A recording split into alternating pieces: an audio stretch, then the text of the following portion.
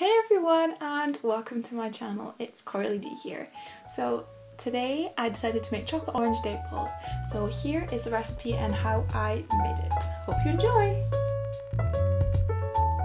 So we're going to get straight into it by slicing up each of the dates just to make sure there are no stones in there.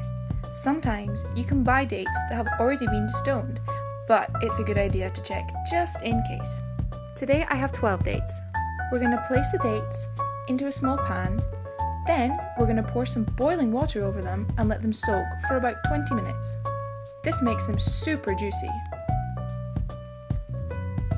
Drain off the water and put the dates into your food processor or blender. Give it a quick spin and then add a handful of walnuts.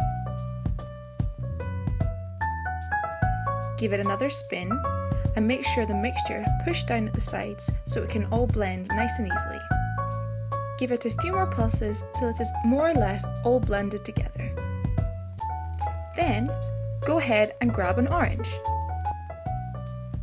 Now I really like it super orangey, so I'm going to use half of this orange.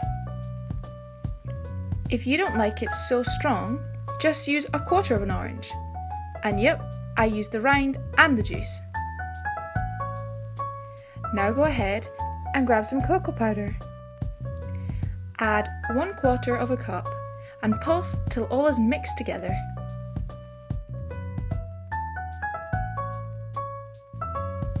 Add a dash of vanilla extract and pulse. And then finally add 1/4 cup of desiccated coconut. Blend all of the mixture together until it's nice and sticky.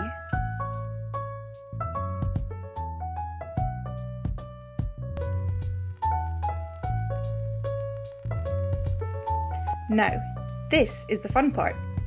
Take a small amount of the mixture and roll it into a bowl using the palms of your hands.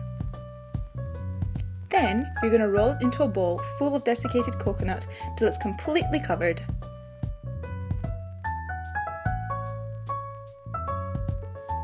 Repeat this process until you have run out of mixture.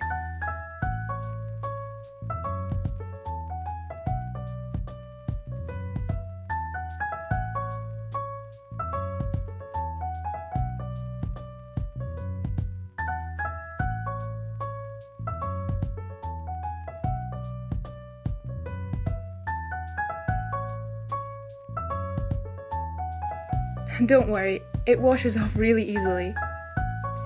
As you can see, these delicious chocolate orange date balls are so simple and quick to make.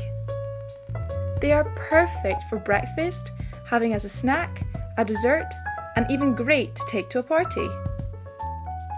If you're like me and cannot wait, you can go ahead and enjoy these delicious treats straight away, or you can freeze them and enjoy them later in the day.